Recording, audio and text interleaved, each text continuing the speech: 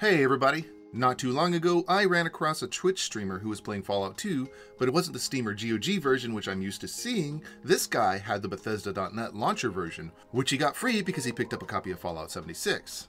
Strange thing was, for this version of the game, item highlighting and speed hack were both disabled.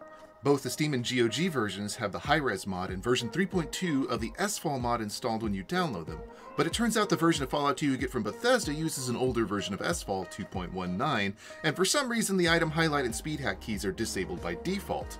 In this video, I'm going to show you how to enable both of these incredibly useful tweaks by editing a simple ini file in the Fallout 2 directory. I'd also like to note, this works for all versions of sfall except the item highlight setting, which seems to be moved to sfall-mods.ini in later versions, but the step is the same.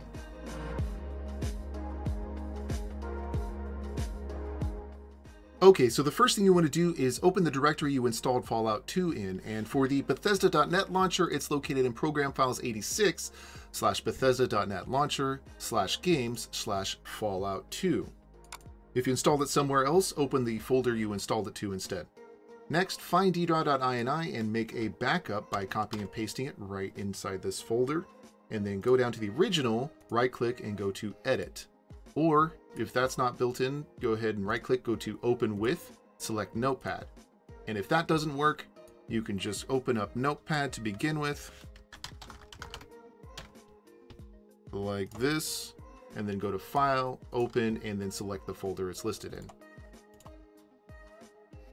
Now that we have ddraw.ini open in Notepad, there are two sections we're looking for. The speed key section, which for some reason isn't next to the speed section. It's all the way down here. I have to scroll down a little bit.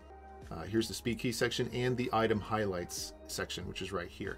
As you can see, the speed key section is everything's set to 0 except for the ones that are commented out with these semicolons. The same thing applies to the toggle item highlights key. There's one that's set to 0 and there's one that's commented out with the semicolons. The fixes are simple. Delete the duplicate entries that are set to 0 and remove the semicolon front in front of the entries with actual addresses assigned to them. By the way, the default keys correspond to the 0 through 6 keys on your number pad. If you want a mod key for turning speed on or off, which in this case means you hold down this key while you press the corresponding speed key in order to activate that speed, you can change this to -1 for the control key, -2 for the alt key, or -3 for either shift key, but since shift key will be our item highlight key, we're just going to go with -1 for either control key. Feel free to change these to your liking. Just do a search for the DirectX scan code of the key you're looking for. I'll have a link to a list in the description, and change the corresponding entry here. Although for some reason the toggle item highlights key is in decimal format, no clue why. There's a lot more going on in this ini file for all versions of sfall, but thankfully the author of this mod wrote everything down for you just in case you were interested in poking around here, and that's all I was going to cover for this video. Finally, go to File, Save to replace the original ddraw.ini since we have a backup, then start Fallout 2 up using whatever method you like, and enjoy the new speed settings and the item highlight function.